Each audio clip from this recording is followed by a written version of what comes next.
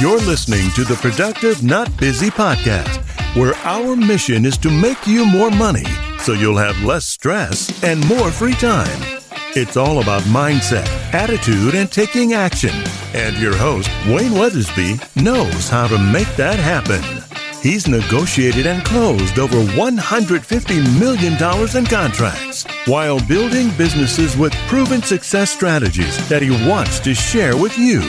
So if you're ready to make some real money, then let's get to it. Here's Coach Wayne.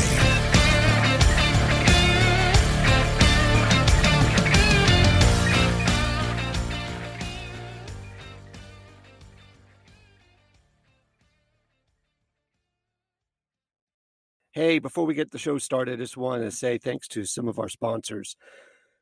First of all, I'd like to thank Ohana Guitar Company. See, Ohana Guitar Company is a custom guitar shop with skillfully handcrafted guitars you've been looking for. Ohana features a full array of guitars, from customization set by your unique standards or traditional designs and features that you already know and love. Ohana Guitar Company uses classic tone woods for everything from the body throughout the neck and fretboard. Telecaster, Stratocaster styles are also available in addition to skillfully handmade small batch one-of-a-kind guitars. You can visit them at www.ohanaguitarcompany.com and connect with them on Twitter and Instagram at Ohana Guitar Co. We're looking forward to making Ohana a part of your guitar family and our podcast family for a long time.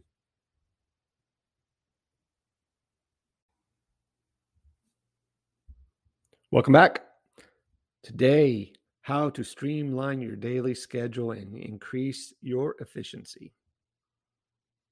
I get asked all the time, how to streamline my schedule? How do I get more efficient? How do I get more done? Well, if you usually feel like there's not enough hours in the day to accomplish everything you need to do, sometimes it's just like a laundry list or the dishes. You'll just have to wait until later, right?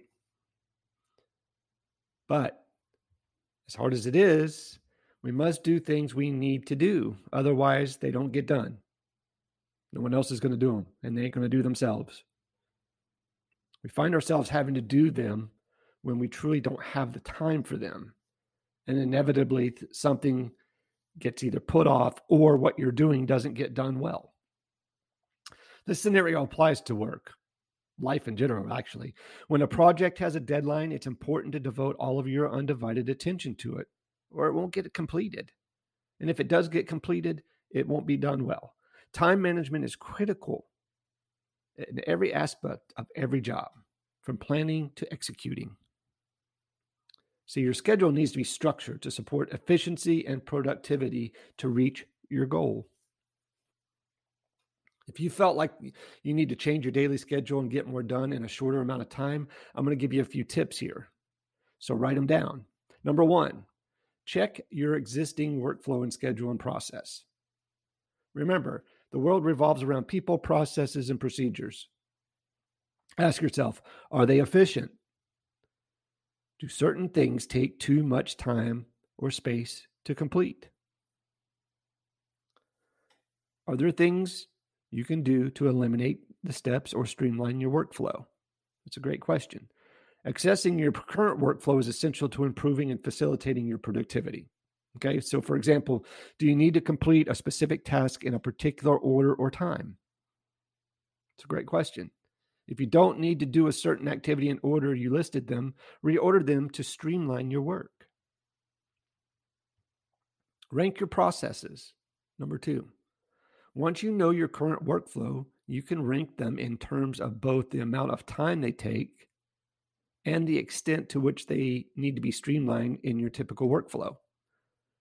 You want to use a scale of like 1 to 5 is what I do. Depending on how time consuming the process is and how much it changes your routine, if it takes less than 5 minutes, you can probably nix it from the workflow completely. That way you'll get a steady flow. You don't want to multitask.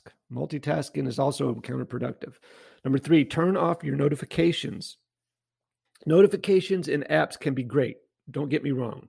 When you want to receive a notice for something important, You got to have them. But when you're working with flowing tasks, they become a distraction. Turn off your notifications and focus only on the task at hand so that you don't end up losing focus. The truth is, the most notifications can wait, honestly.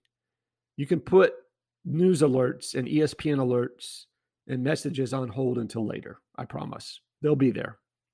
Tackle the hard stuff first. That's number 4. If you're trying to jam in as many tasks as you can, chances are you're not getting anything done. And if you are getting it done, it's not getting done well. It might even be the opposite. You're spending more of your limited time on busy work that you don't need to be doing. To help yourself become more productive, focus on one task at a time and work on that until you complete it. If you find yourself multitasking, try focusing instead for a single 30-minute period. Give yourself a few minute break and then get back to it.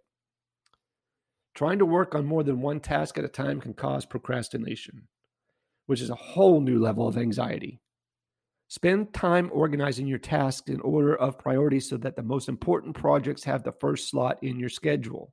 For instance, if you tend to procrastinate on tasks that involve creative work, such as writing, brainstorming, generating ideas, you might find that setting aside 15 minutes a day to write helps you progress on what you're already doing. Number 5, do your work near an excellent natural light source. A good light source not only helps you see better, but also helps you work better. This tip is handy, especially when you're working from home. Those who work from home can be dependent on artificial light, and that leads to eye strain, fatigue, depression. That's a whole nother podcast. Work in a well-lit area and make sure that you take regular breaks away from your desk. Streamlining your schedule and increasing your efficiency will help you focus on what's important throughout the day. Try to limit the number of distractions you have around you. When making important decisions, ensure that you get enough sleep so your brain can function at its best so you can make the best decisions. And remember, you might not need to make a complete overhaul of your schedule. Many times you can make small changes to greatly improve the overall productivity. That's why it's so important to prioritize and have a schedule. Map out your week before you get there. People say that it's impossible. It's not impossible. Pick the most important things, put them on your calendar. Say you have a group meeting, put that on the calendar. Everybody knows what day, what time, and how long it's going to be. I do stand-up meetings, right? 15-minute, 20-minute. This is what we're going to talk about. And get after it and make them productive. No chit-chat, no small talk. Right to the point. And then end every meeting with something positive. An affirmation with action. Saying something nice to somebody, praising somebody and meaning it. All that good stuff. Hey, I hope you guys have a great day. Be safe, take care, sell a bunch, and get organized so you can be efficient, make more money, have more free time, and a lot less stress. See ya. You've been listening to the Productive Not Busy podcast with Coach Wayne. Join us next time for more money-making strategies to help you have less stress and more free time. Follow us on Facebook at Productive Not Busy, on Instagram at frontline.coach.wayne, and on Twitter at Wayne New Jr. And remember, be productive, not busy.